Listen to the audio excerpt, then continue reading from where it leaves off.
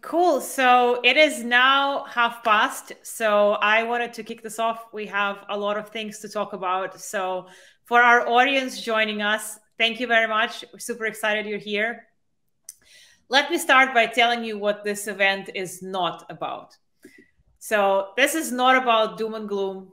We're not going to talk about NASDAQ falling and Amazon missing their sales forecast and VC funding drying up, because you can open any front page and read about that. What this event is about is optimism. It's about us as sales leaders making the best that we can out of this situation. And right now, more than ever, our companies depend on us to do our best with the customers at the front line. They want us to retain the customers we have, find new avenues of growth, maintain the morale of the team and of the company. And this is what this event is about. So my hope for today is that everyone can take away one or two things that they can implement in their business tomorrow or today, if you're on the West Coast and you still have half a day left. No time to waste. So we have two very exciting guests today who are very experienced sales leaders, but also know the world from the other side, the investing side. And I will leave it up to them to introduce yourselves, starting with Mecca, so we don't talk over each other. Hey everyone, nice to kind of see you virtually. My name is Mecca Sonye. I'm a partner at First Round Capital. We are the institutional seed VC, been around for about 15 years, and the early money behind Uber, Square, Roblox, Looker, Notion, Flexport, and a whole bunch of other names. Prior to joining First Round, I was in your shoes. I was holding a bag. So I was at Stripe for 5 years, ended up leading the SMB sales organization. And then I led revenue at Mixpanel before jumping over to the dark side. But I had a quarterly ARR number 7 quarters ago, so I remember what end of quarter is like. Awesome. Then Mike, over to you.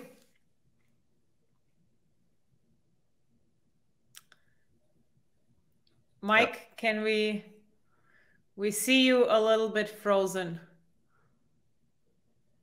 Okay, while Mike is reconnecting, let me give you a bit of a roadmap for today. So there are 4 broad topics we want to discuss. One is managing your team. We got a lot of questions from all of you on LinkedIn about the best ways to manage your team, upscale, up level, should you be hiring, who you should be hiring. So we'll start by talking about team. Then we'll talk about managing our customers. How do we retain them? How do we turn conversations into a more positive light? And then after customers, we'll talk a bit about pipeline. How do you manage your pipeline? Where to still get leads? And we'll close at a very important topic, which is the relationship between the head of sales and the CEO and the board of the company, which I believe a lot of you guys will be part of in the coming months. And now Mike is back. So would you like to introduce yourself, please? Would love to. Thanks for having me, Daria. Yeah. Hey, everyone. I'm Mike Marg. I am a partner at Craft Ventures. I'm a SaaS-focused investor. I think Craft does a lot of SaaS investing and a lot of marketplace investing. And I'm a former seller, sales leader. I sold at Dropbox, Slack, and led teams at Clearbit. So definitely approach my investing job like a seller and really look for SaaS investments that I'd be excited to sell myself. So great to meet you all. And thanks for having me, Daria. Amazing. Great. So without further ado, let's kick it off. How do you think has the role of a sales leader? And also, by the way, caveat, we say as sales leaders, I know there are also AEs in the audience. It's awesome that you guys are there. This is the best way to get yourself promoted and to get ahead, is to start thinking about those strategic topics. So I will keep reminding Mecca and Mike that when we talk about sales leaders, also please drop some hints for the AEs in the audience, something that they can implement into their own journeys. So how has the role of a sales leader or an AE changed in this down market? I can jump in. I think all of us who've been in this seat sort of understand the guts and the glory and the pressure that comes with sort of meeting your quarterly or monthly or annual target number. And I would say in this environment, that pressure is amped up. I'd say for the most part, we're seeing a bit of portfolio companies kind of going in two directions. There's one type of portfolio company that's blaming the macro right now and saying, "Oh, we missed our number," and it's a macro environment. And honestly, I push back a little bit and say that's bullshit. Like, we're dealing with early stage companies. Like, if you really are worried about the macro impacting your revenue growth and unable to go from 5 million to 10 million, what does that say about, the company as it gets bigger? And so I think the pressure is just higher.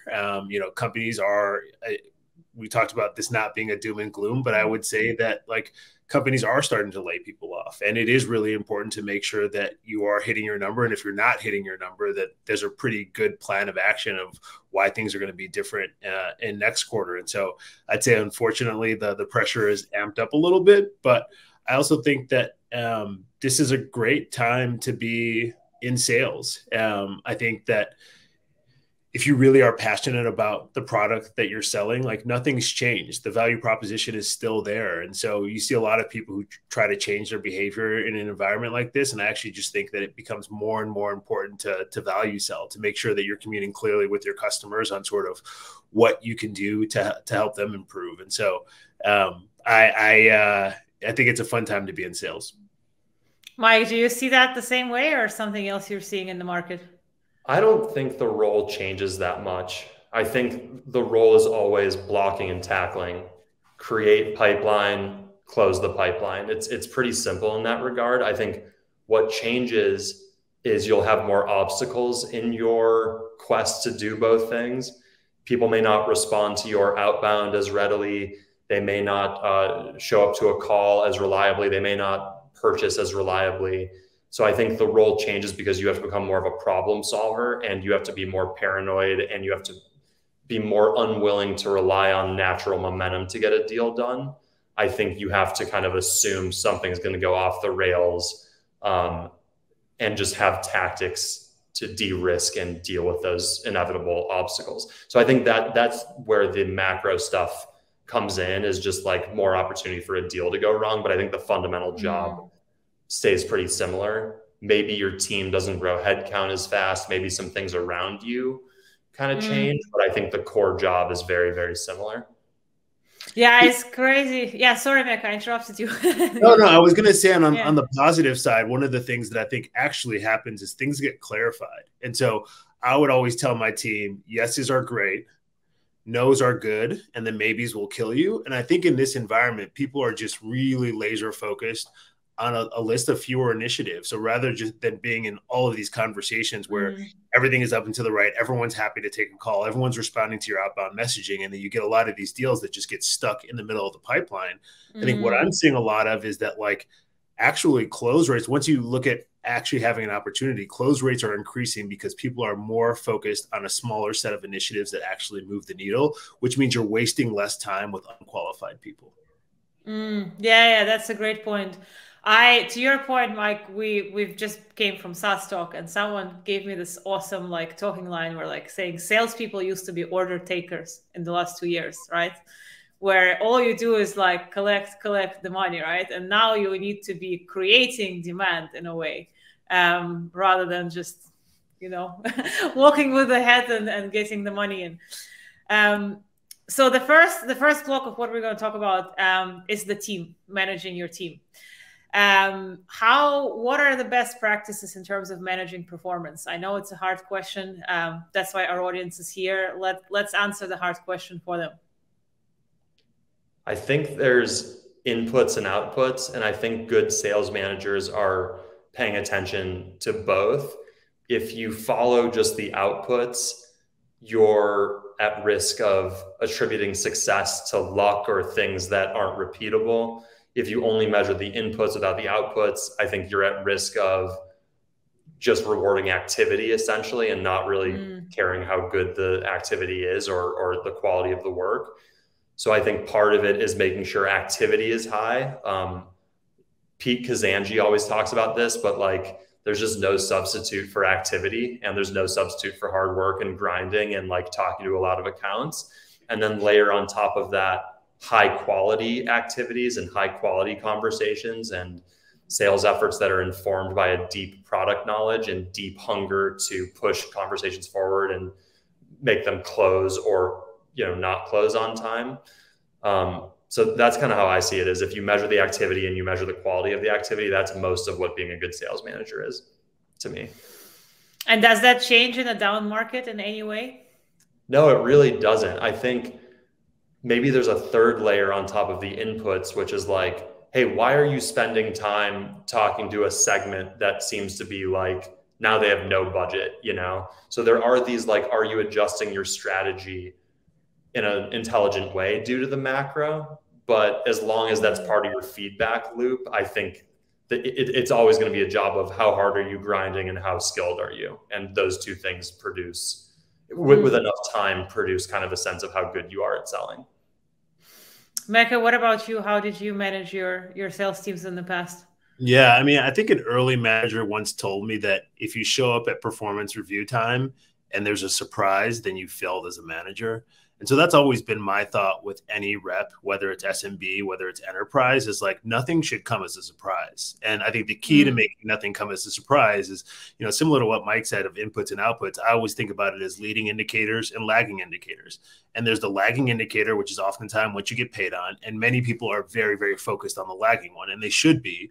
But I think the other thing is, as a sales leader, is it's important for you to pull forward your reps' attention to top of funnel, all of the leading indicators, and help them say, okay, are you going to meet your number? If not, why not? How big is that gap in some of these leading indicators, and what do you need to do in order to course correct? And so I'm always just incredibly focused on those leading and lagging indicators. And then I think the further up market you go, where people are more sort of like, whale hunting and thinking about one opportunity, I'm trying to spend time on the phone, on deals with those reps, and making sure that whatever's in the pipeline, whatever stage, is actually accurate, and trying to help troubleshoot and just get things across the finish line.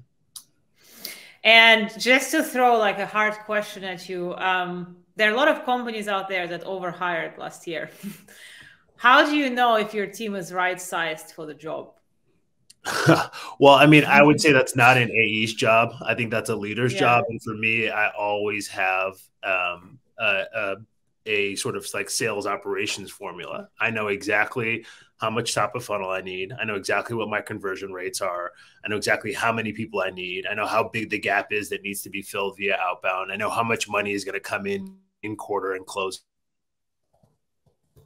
That any VP of sales or any sales manager, like this funnels down. So as a VP of sales, obviously you're thinking about it across your entire business, but as a sales manager, you should have that same formula in your head for your team of 7 reps and 2 SDRs, or for somebody who owns a segment or a territory.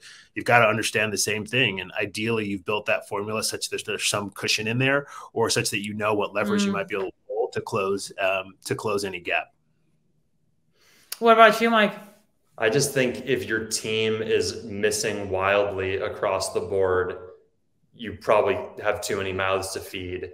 And if your team is doing pretty well and people are hitting and org-wide attainment is pretty close to 100%, I feel like you could probably continue to grow and at least, keep the team the same size. I just think it's those indicators of like how well are we tracking towards our goals are pretty reliable in terms of are we over or understaffed. Yeah, makes sense. So we had a question from the audience from Matt Milligan in the UK. The question is how to level up BC players to get more out of the existing team. I'm probably going to drop a hot take, which is, if the C player hasn't leveled up already, it's too late. I personally, I think that you obviously give people time to ramp. As a leader, as a manager, you obviously try to improve people's performance, but far too many people get stuck spending all of their time trying to make a C player a B player versus keeping their players happy. Or if you think about how precious every single individual lead is, and you think about that lead sitting with the C player, you're doing everyone a disservice. So for me, it's all about figuring out like, what is the right ramp? What are the activities that people need to do to ramp? What are the couple of things we can actually correct? But if someone doesn't get on board quickly, I'm of the mind that you cut bait quickly and bring somebody else in who's going to be an A player. I've got no time for B and C players in my organization. I What about actually you, had a Mike? similar reaction to the question, which was like, it's really hard to change someone's nature in a startup environment. Startups are like, hey, we got a mission. It's time sensitive. Let's like pull together the best people in the world at solving this and let's go. And you kind of don't have the time to change someone's fabric of what makes them who they are. And I think that's when I hear C or B or A player, it's so much, it's like how good is your internal software at like learning how much do you care, how good is your effort. That to me is really hard to change. So without breaking it down, getting too scientific, I kind of think it goes into change your screening process and how you interview and how tough you are at handing out jobs. But it's by the time you've kind of decided who's in and who's out, it's kind of too late. So basically you want to apply that to your screening and be less focused on changing who people are. Maybe though, if you kind of do your analysis, what makes them a C player? Oh, it's some sort like they don't understand the product enough. Then maybe assign coaching towards those like low hanging fruit areas. But I think if they're not low hanging fruit, if they're more fundamental, very hard in the time you have allotted to change it in like a 3 or 6 month period. The other, I'll double down and say one other thing is I think I've seen people improve. And I think the biggest question is if you say that you have a C player on your hand and they're 3 months into the job, I would quickly ask, why do you think your performance is where it is? And what's your plan to turn it around? And if someone isn't, one, self-aware that they're not meeting expectations, and then two, have already created an action plan and said, these are the things I'm going to do. These are the things that the organization might be able to do to support me. Like without those answers, I feel really good about saying like, this person is not the right person for this job and we should move on. I've seen people who, you know, sort of ramp slower and start as a D player and then move to C and move to B and ultimately actually move to A players. But all of those people recognized where their gaps were and were working on improving those capabilities and actively involving, whether it was a peer rep who they looked up to or manager or somebody else. They were thinking about, I know I need to do better at this. And if you don't have someone who has that self-awareness, I think it's even easier to kind of make the call that they're never going to get there. And taking kind of Matt's question a bit further, like let's say you have A- players or you have A players who want to become A star players. If you is now the time to do a big kind of coaching project, what would you do? Like, would you hire an external firm? Would you double down on as a sales leader on coaching your reps? Or even as an AE, if I want to get better to make sure I come out of this stronger, what are the right steps for me to take? I've always gotten a lot out of sales training.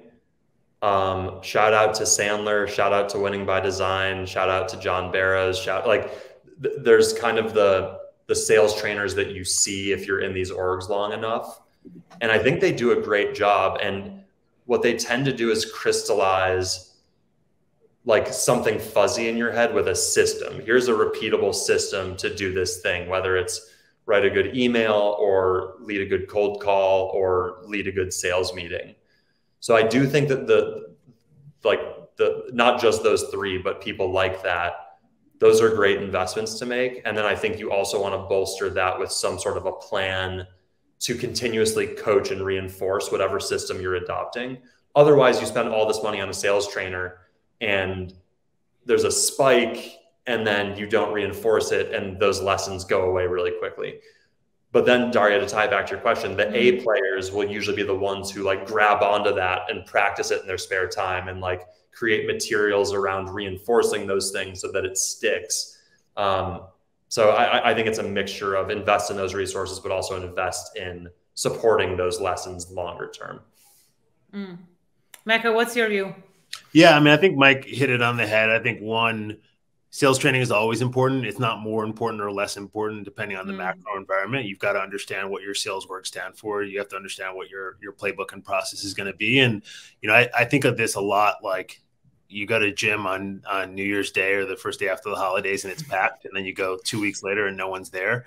And that's what often happens with sales training. Is like you come in, you do this thing and it's top of mind and then it goes away. And you've got to just figure out ways to continue to build reminders in to make sure that people are still keeping that top of mind.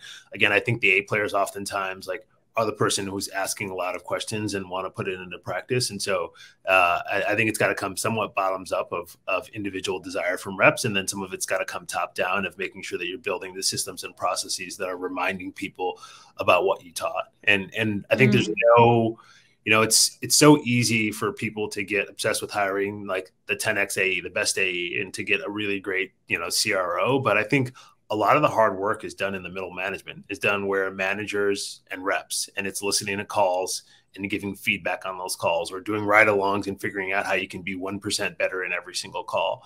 And so, I'm pushing the frontline managers as much as possible to spend more time on the phones, spend more time in client-facing meetings. And, I think the other thing that I'll say is that, process and skills training is important. But what I've always found is like, if I can maximize one thing, it's a rep's knowledge of the product and the customer that they're serving. So that as they're dealing with objections, because they've got that intimate knowledge, they can just deal with it so much better. And they come and they lead with a lot more empathy.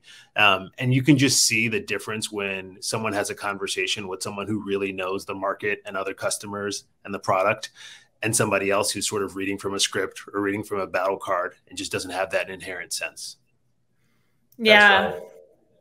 The thing I'd add is training. There's always like, here's the Sandler way of doing things, or whatever system you're buying into. Here's the way that we do things. That's the same for every single company, right? That's why it's a system. That's why it works, is it's always applicable. But there's a really important layer of here's what makes our org tick. Here's what makes our buyer personas tick. Here's institutional knowledge that we need. That's another thing that sales leadership really needs to focus on facilitating, because that institutional knowledge is golden. And the faster you can share those learnings, the better off your org will be. We just had a question from Justin, who is actually a Sandler lead here in London. Thanks for tuning in, Justin. Great to see you. The question is, finding great salespeople today is harder than ever. How would you advise sales managers on what to look for in a great hire?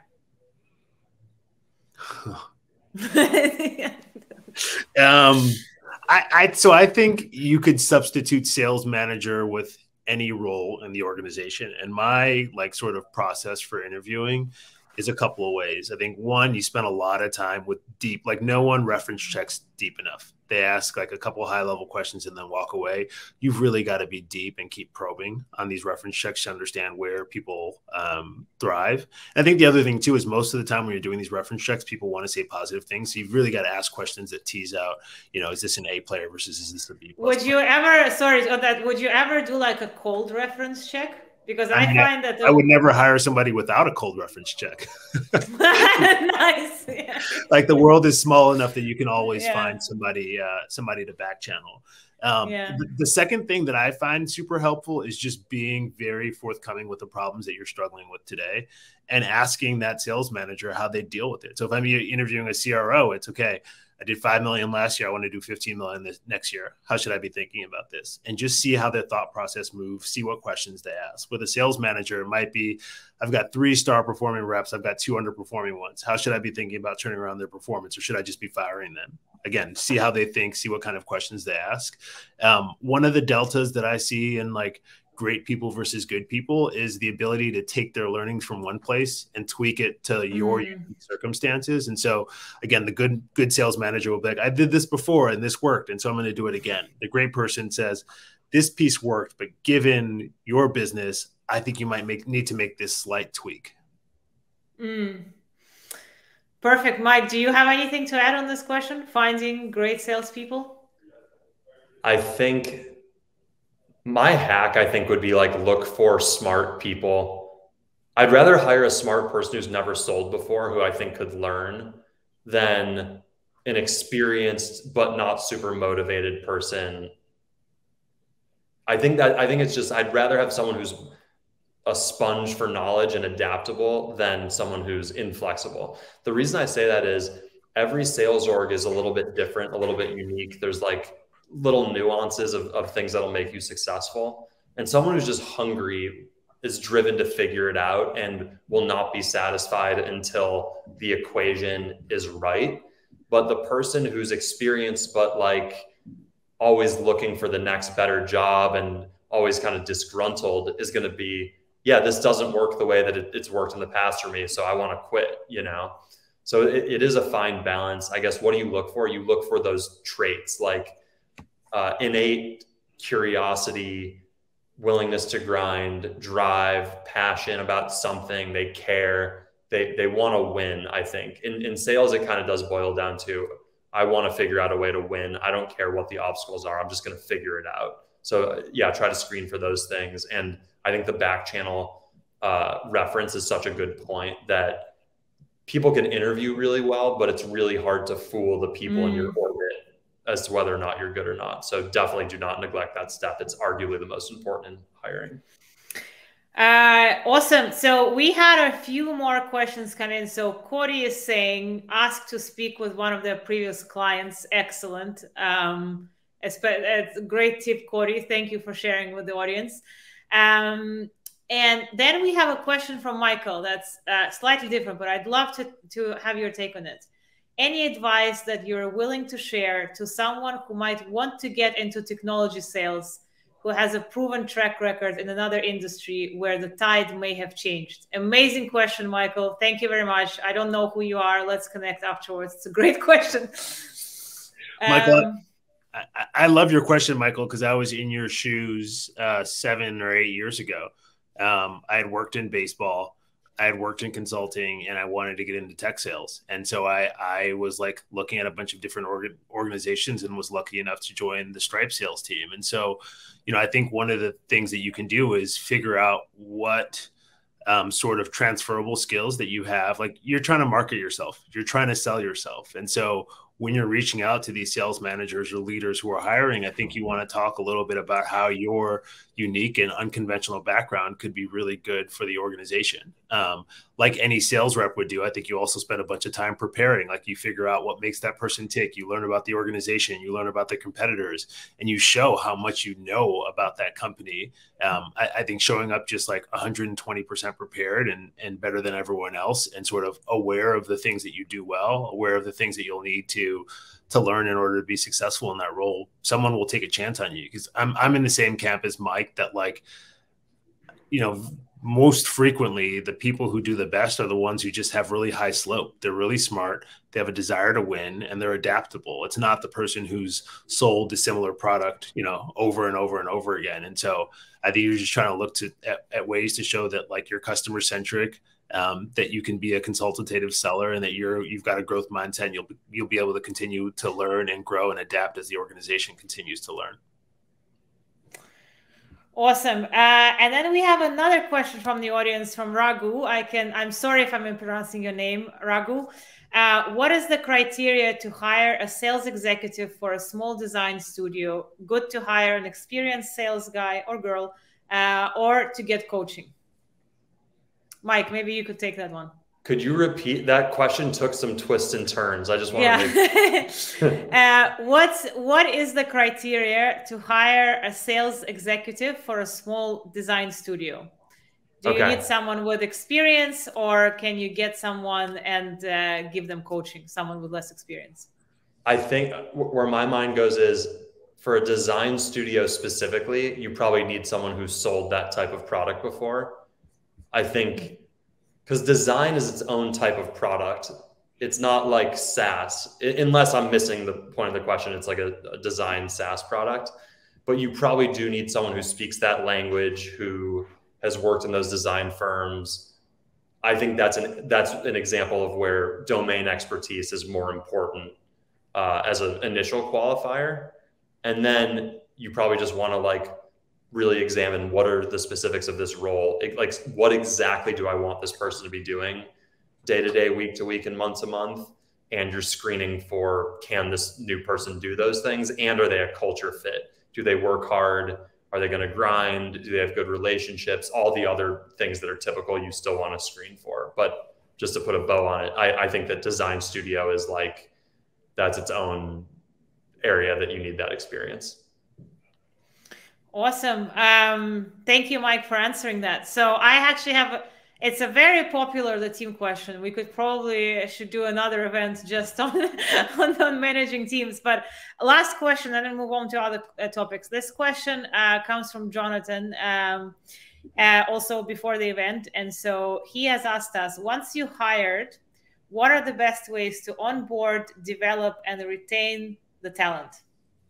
So I think hiring, we kind of like spoke about quite a lot. Let's talk a bit about onboarding, developing, and retaining. I led onboarding at Slack. I might be a good person to take an initial pass at this, but I think it is really important that you have an onboarding program in any sales org. I published a piece on my Substack talking about self-guided onboarding. The reason for that, I'll explain what it is, I guess, before I explain the reason for it.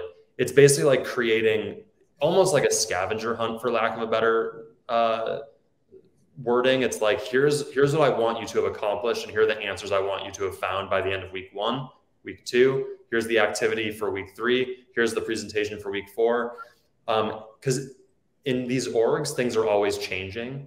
If you put together all these materials around pricing, it's going to be out of date in a quarter or 2. If you put all these materials around your packaging or who leads what function, that all changes. So I think the best way to do it is to just admit, I need a process by which we put people in position to find answers and keep a pulse on whether or not these answers are up to date or not. And that's why I think the scavenger hunt kind of model makes a lot of sense, especially if you don't have the resources to do like very intentional onboarding. At Slack, we did like a full onboarding boot camp and flew everyone out to HQ and had like 9 to 5 programs every single day while you were in town. That's great, but it's just not realistic for most orgs. So again, the other part of this beyond onboarding is training. Have a weekly training session that a sales manager leads, where they're just getting the team together and talking about some important topic on a repeatable basis. Again, the skills will always change and evolve, but having the cadence and the heartbeat in place is what's important here. And someone on your management team, ideally everyone on your management team, plays a role in teaching and reinforcing those concepts and practicing over time. Amazing. So I'm not going to let you off the hook quite yet. What about retaining? Oh, retaining. Yeah, retaining people. Yeah. How do you make sure that once you've trained them, onboarded them, they're doing well, they don't leave? It's really hard. I mean, that's one of those, I think the score takes care of itself. Why do people tend to leave orgs? They probably leave if they're managed by someone they don't like or think is a jerk or don't think respects them, or they don't think they can be successful long-term. You know, a lot of times it's the latter. It's just like, I can't sell this product. I don't like it. I don't get it. It's not working. The company's not working and I'm gone. At that point, you have much bigger problems in your company than are we retaining our sellers. So like if things are going great and the company's off to the races and people are hitting and happy and the people are great and there's a good culture, people are going to stay in that org. So I don't know. It's like, just do all the inputs as well as you can and the outputs take care of themselves. That's how I see that question. Nice. Thank you. Mecca, do you have anything to add? Yeah, I think it's, you know, for me, I'm gonna sound like a broken record, but for me, it's all about customer centricity. And so a couple of the orgs that I was a part of, the first thing that you would do as a new AE is go sit in the support ticket queue to understand sort of what parts of the product were broken. Then you'd spend a bunch of time doing ride-alongs. When I joined Stripe, I actually had to learn how to integrate the Stripe API and went to like a coding boot camp. And so this helped me be able to resonate more with developers. So whatever onboarding and you're designing, I think you're just thinking about, how do I put my reps in the shoes that my customers are going to be in so that they can talk, you know, one-to-one and have those conversations really resonate. On your second part, in terms of retaining, I think a lot of that is like, one, you're putting your reps in a position to be successful in the short term. And then 2, you're putting them in position to be successful in the long term. And that usually comes down to career growth, whether it's moving up market from SMB to enterprise, or whether it's moving from an IC role to a manager role. I always try to promote from within when you can, but also recognize there are times when you need to get skill sets from somebody from the outside. And so, you know, I was always very honest about my hope to always fill new spots in my org with people who were overperforming. And oftentimes that wasn't just on the number, it was on doing all the little things that it takes to have a company and a sales org grow. And so I always thought about trying to challenge my reps as well. I'd have all these different projects that, who's going to help us manage the product feedback and product operations process that we do quarterly? Who's going to be responsible for being a spin up buddy for all the new reps? Just having these things that are sort of outside the core hit the number, I think also allow people to stretch and grow outside of just the sales skills. Yeah, Justin just wrote something very interesting in the chat. 82% of managers think they are coaching their reps, but only 14% of reps believe they are being coached. Some very, very shocking stats there. And Steve, thank you very much for the comment. We love that you're enjoying this. So with that, let's wrap the team questions and let's move to the next point, which is customers. And let's talk about recession-proof processes during a downturn. So a lot of customers are cutting budgets, cutting tools. How can you ensure success? Like, what are the best practices to make sure your tool doesn't get canceled? Yeah, two things. The customer success side of me would say that like cancellation doesn't start at cancellation. The renewal process started at onboarding. It started a year ago. And so you've got to make sure that your success team or whoever's responsible for keeping customers happy are thinking about it from the second they get onboarded. How are you reminding customers about the value that you're providing? How are you looking at their activity in your product to make sure that everything is, you're not seeing any drop off? The other thing that I'll say is that like, this is a moment in time. I think many of us are thinking about building generational businesses or being at a sales org that's going to be successful for the multi-year time frame. And so I'm always thinking about being long-term greedy. So when COVID first hit, I think it made sense to pause there were certain industries that just got up worse than others. So like for our travel clients, I think we were willing to pause their contract or give them a temporary downgrade and say, hey, if things come back to normal, we'll move you back to that normal price. And so it can be easy to be short-sighted and say, hey, no breaks here. And I think oftentimes that just leads to churn. So I really think about being empathetic with our customers, figuring out sort of like, when like you're also going to have people who are going to come and use sort of like the recession or the pandemic as an excuse, and like they're still using the product fully. So I think you need to take things by case scenario versus just having a broad rule of like we're cutting everything 20%.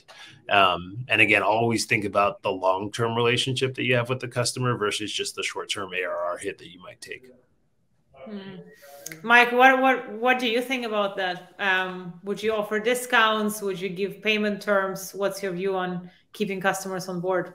I think it is. I mean, it's all first principles approach. Like if you do sell the type of product around travel and the recession is happening around this COVID event that makes travel impossible, it's a different answer than if you sell online ads on Facebook and people are using Facebook now more than ever.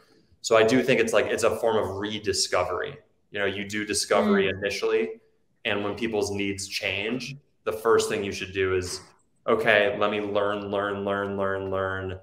and then we can figure out a course of action. But I just think that'd be my answer, is just do new discovery based on the new information and take it from there.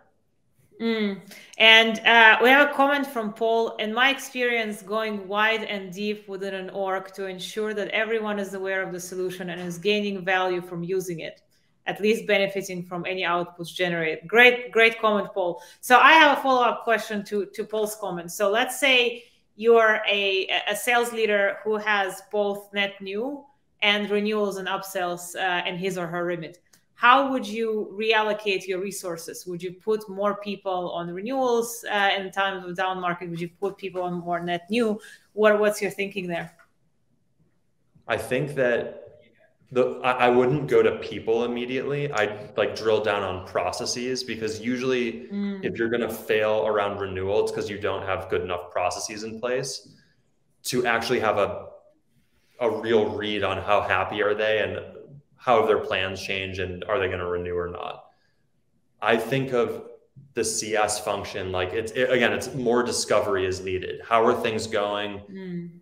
How have you been using the product? Here's your usage. Like the worst version of customer success is just like hey, I don't want to do anything because me interacting with them is only going to spur problems, and I don't need more problems. Then problems are brewing that you don't know about, and they surprise you. So again, before moving headcount, if I were a leader of that team, I'd go, hey, how can we cover our customer base 100% and know first every big customer is happy, then every medium customer is happy and won't churn, then every small customer is happy and won't churn. And you just try to like rebuild up your customer base segment by segment. It's a really interesting point there about rediscovery. I think a lot of us forget about that when we're checking in with our customers. And then if there are gaps there and you go, uh-oh, we don't have the resources to connect with everyone and do this discovery, the volume of discovery that needs to be done, then you can think about maybe we need to reallocate someone. And the follow-up point I'll make is that churn is much more damaging to the business than not hitting a net new goal for a given quarter. So like just thin slicing, if you need to reallocate some heads from net new to make sure that your customers renew, like probably a good idea to consider doing that in sticky situations. And so I want to put Mecca on the spot then. And so let's say you are reallocating resources and you need to train your hunters, right, the AEs, to do more of that rediscovery process and more of that kind of reconfirmation. How would you go about that? Well, they may be better at it than existing CSMs in a lot of cases. Like not to shots fired across from function to function, but I think that's where AEs are good, is they go in and like need to do discovery to sell deals. So I think they'll be well equipped to do discovery to renew a deal. And I do think that like there are skills that CSMs, the stereotypical CSM has, that AEs should learn and would be well served to learn. I think CSMs typically know much more about the product than AEs. If you're painting in broad strokes, AEs would if AEs could go in and do all the deployment work themselves, they'd be a much better seller. And if CSMs could go in and do the discovery work that an AE does before they deploy, they'd be much better at their job. Mecca, what's your view on that? I mean, I think Mike hit it right on the head.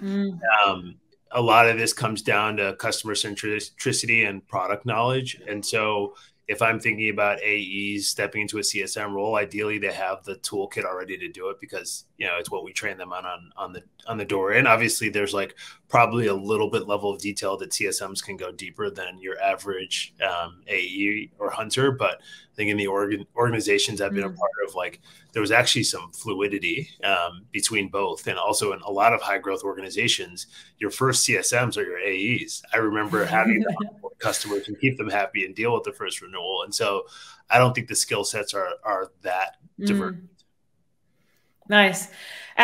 So cautious, we have 15 minutes left, and we have one very big and important topic to address, and that is the relationship between the sales leader and the CEO and the investor board.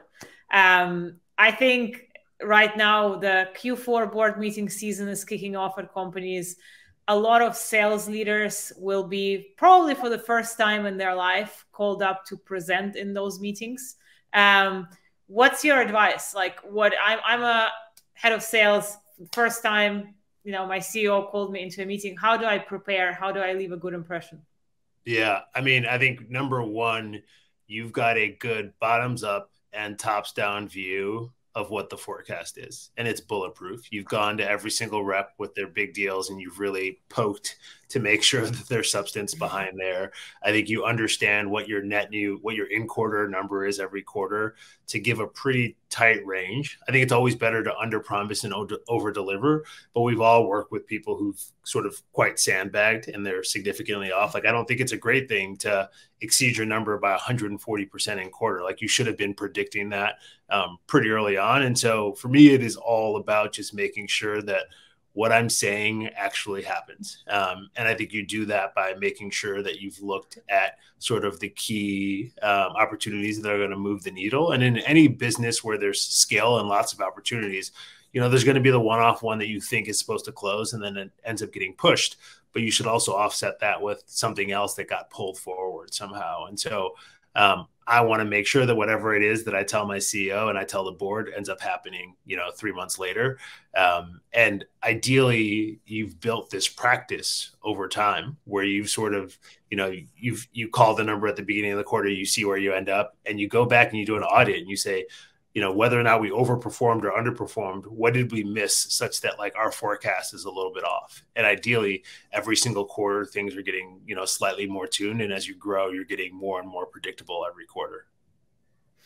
Mike, what about you? What would you like to see from a sales leader in a Kraft board meeting? I think that the playbook kind of depends based on how the quarter and how the year went. If you crushed it, that's one thing. If you hit but barely, that's another. If you missed barely, that's another. And if you whiffed completely, the tone, I think, changes a little bit. But the things that are consistent are, start with the big tick, like just speak in a way that's easy to understand. Like, here's the big picture, and then keep filling it in with like, the next level down of detail, next level down of detail, next level down of detail. And I think an investor should walk out of your presentation knowing a few things clearly. And this may sound really obvious, but this isn't part of every like sales part of a board meeting. Did you hit or not? By how much? What percentage attainment? Like, you would be shocked at how sometimes that information is buried or not super clear.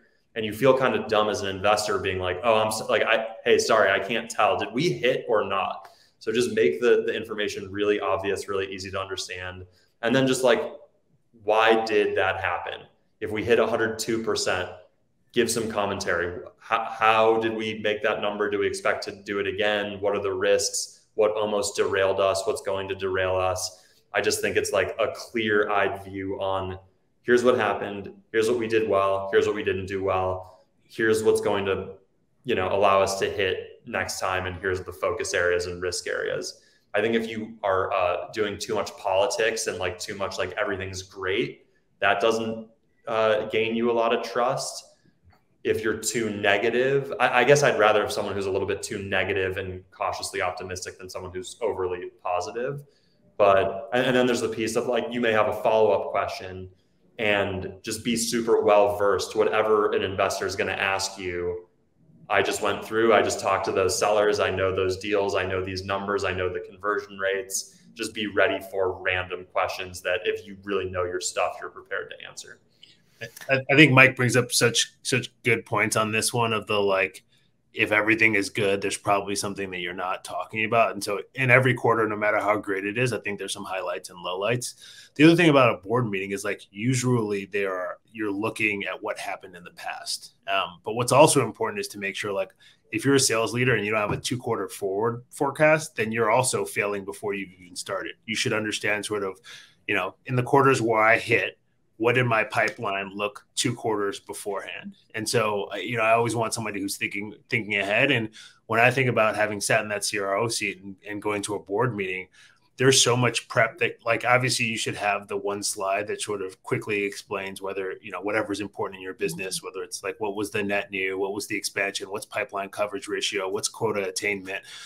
Like, there's a few things I think kind of differ per business that should give you a pretty good dashboard of what's happening. But again, I think you can tell the difference between a good sales leader and a great sales leader. And when you dive one layer deeper, how much understanding do they have of the different levers of the business and what drove outperformance? Like, can they talk about it by segment? Can they talk about it by channel? Can they talk about it by rep? Like, do they know what their hiring plan looks like going forward? And so you just, like, board meetings could always feel like a pain. And I would think about the number of hours I would spend preparing for them and then not get very many questions, or get one question that, like, I was really happy that I was prepared for. But I think it's a great hygiene. Even if you don't have these board meetings, I would almost have mock ones where at the end of the quarter, I'm summarizing everything, thinking about my learnings, looking forward, and just starting to build that repetition and that process that I think it takes to sort of lead a revenue function at scale. And what's the level of detail that you guys would expect from a sales leader? Because I think it's very hard to be, on the one hand, I mean, we've learned from Mike, did you hit or not? First slide, red, green, orange, and then on the other, I think the other extreme of that is to overload the board members with details, right? Do they need to know about every deal? How do you know how to strike the right balance? I think you summarize high level, and then you have all of the backup either in the appendix or in the voiceover if you need it. But like, I don't think any detail is too small. Like if someone asks you who you lost most deals to, you should know that. You should know what your loss reasons are. You should know what your attrition look like. You should know what your hiring plan is looking like going forward. Again, all these things don't need to be slides. Like I think the other thing that I love doing too is having the same set of slides repeated over and over and over. So every quarter your board knows what to expect. They know what they're going to see. Sometimes you make a slight tweak as the business evolves and changes, or as you've got like slightly more predictability into something, you want to add that thing, but there shouldn't be like so much wholesale change each quarter. The board should know what the slide is going to look like, and it kind of looks the same every single quarter, and they can see changes there. And then those little changes is going to be where people dig in. So like, again, if your quota attainment dropped off the face of the earth, you should know that you're probably going to get some questions there. If our close rates went down, I would be digging into all of my loss reasons and who the competitors were and whether the source of channels were different. And that might help explain it. Like usually you build a predictable system that works, and then you spend time in the board meeting talking about the things that have changed since the prior quarter. Amazing. And I think in those conversations, especially when things are not going well, it's easy for the dialogue not to be constructive. Can you talk about what does the right relationship look like between the CEO, the head of sales, and board members? I would say a lot of times, especially in like high growth startups, VPs of sales can become the scapegoat when it's like actually there's deeper issues that sales is downstream of those. A lot of times product issues. Like if the product was perfect and was flying off the shelves, usually sales is going to have a good quarter. If there's issues with the product or issues with your ICP or competitive issues, VP of sales, it's very hard for them to just sell around those things. So I think that's the first like healthy level setting is like the CEO and the product org and VP of sales and sales leadership move in lockstep together. And it's a mistake usually to make the VP of sales a scapegoat for the miss, And I also think that a lot of being a successful sales leader is, does your team believe in you and fight for you or not? If the answer is yes, you're probably doing a lot of things that are hard to quantify that, you probably care and you probably know about the product and you probably invest in people. And if the answer is no, you probably blame and you probably don't invest in training. So I just think that a lot of it is seeking to understand, is this person a good leader for the people that work in their function? And that's a different thing than did they hit or did they miss? There's like a lot of different aspects I think that are important to be aware of as someone evaluating company performance in that way. I see. Mecca, any learnings from you from, when that relationship works well, what happens there? Yeah. I mean, I think if you're a revenue leader and you're looking for the board to solve your problems, you're probably going to be in a hurt locker.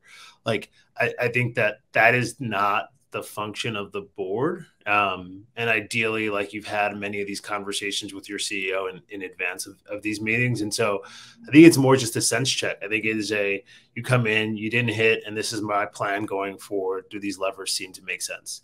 And I think for the most time, like there should be just like a lot of nodding. I don't think the like discussion questions and the troubleshooting, like it's just not really what's going to happen successfully. Like there are board members who do dig in at first round. We spent a bunch of times with our founders, but again, that sort of session is a one-on-one session with the VP of sales. It's not a, sitting in the board meeting and troubleshooting live.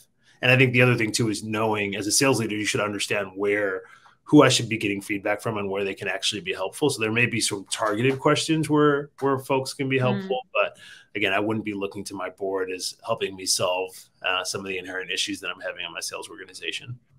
And in other words, don't make the board the scapegoat. Don't make the salesperson the scapegoat. Don't make the board the scapegoat. Yeah. So we have 5 minutes left, so I just have a closing questions to both of you. And if anyone in the audience has any questions, now is your time. So my closing question is, what do all effective go-to-market teams have in common? Usually a great product. I was going to try to think of something way more clever, but Mike's right. The secret to winning, work on really good product teams. You never want to be working for the laggard. If you have it's like something needs to be in place, and then you go to the next thing. If you have a great product in place and it's like big target market and big TAM and not a lot of competition, okay, now it's just, can you block and tackle and field your position? Can you hire quickly enough? Can you train them quickly enough? Can you build a culture and a spirit well enough? Can you avoid fumbling critical things like sales compensation and just like things that need to be in place? And then it's just constant de-risking and like, what's going to derail us? Let's go problem solve. What's going to derail us? Go problem solve. And it's just really hard. Like being in a hyper growth startup that just continues on that trajectory and never misses, like you need a few miracles. You need right place, right time, right product, right market, right buyer, right competitive set. There's just an element of luck, and the amazing outcomes, I think, are where like those conditions for success meet relentless execution and focus. And then the third thing is hire great people. You know, that's part of the point earlier about like back channel, and make sure that you don't hire people who are going to cost you cycles. It is devastating to hire the wrong person. So hopefully there's some lessons there. It's all about people and being in the right place at the right time and catching a few lucky waves every once in a while. Awesome. Mecca, do you have anything to add? No, choose the right product, hire the right people, put everyone in a position to be successful, and don't let things come as a surprise. Be very transparent, open, and honest with folks inside of your organization. And then hire people who are like customer-centric, product-focused, and have a growth mindset. Things change and evolve so quickly. The skill sets that you need change and evolve pretty quickly. So you got to make sure you find folks who are super flexible. Awesome. With that, thank you guys so much for your time. I think we had a great discussion, addressed a lot of interesting points. I'm sure some of it will find its way on LinkedIn, onto our blog in one way or another. And so my last question is, where can people follow you? I know, Mike, you spoke about your newsletter.